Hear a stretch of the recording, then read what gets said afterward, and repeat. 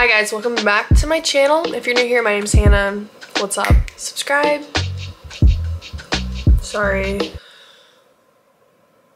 Today I'm going to be trying yet another TikTok trend. Another TikTok trend.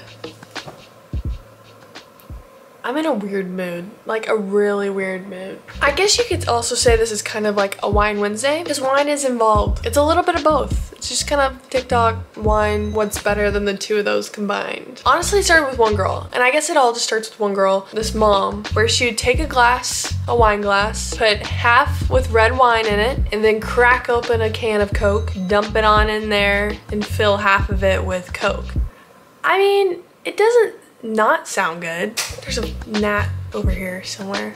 It's summer, the bugs are out. I'm intrigued. And people were putting in the comments that like this is kind of a common drink in, I want to say like Spain, maybe like Chile. Also, I guess it actually has a name called Calimocho. Kalimotxo? Let me know, because I don't actually know. I just have heard that there is actually a name for it. It sounds amazing. I can't not try it, okay? If there's one thing about me, is that I'm gonna try the trend. I'm gonna be the one to try the trend. I've got FOMO, okay? Let me gather the goods. The goods have been gathered. Not much to it, honestly. There's really not much to it. We've got, this is actually, you know, glass. That's not a wine glass. Gotta have ice, essential. A little bit of a Robert Mondavi private selection. Cabernet Sauvignon. So, do love that. Love a good Cab Sav, you know me. And then a little can of Coke. Isn't she cute? So cute. First, we open the wine. I do feel like the red wine is a little too heavy to be paired with drink like Coke. Really, Coke's not as sweet as like Dr. Pepper. I don't know, it just feels really heavy to be mixing with a soda. I have also heard this girl on TikTok said that her parents, they've always drank it, and that the cheaper the wine, the better. So like Franzia, literally don't go out and buy expensive wine for this, but this is just what I had. This is just what I'm using. Is opening red wine on my new gray couch a good idea? But I like to live life on the edge.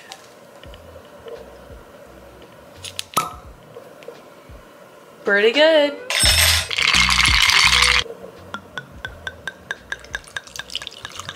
Alrighty, red wine with ice feels weird. I'm gonna do a little more. Smells like red wine. Wine taste test. Honestly, good wine. This is like very dry, very oaky, barrel-aged wine.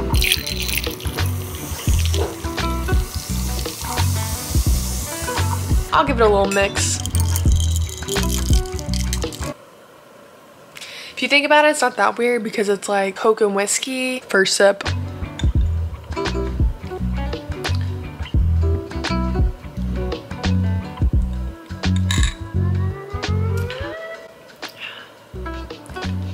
I mean,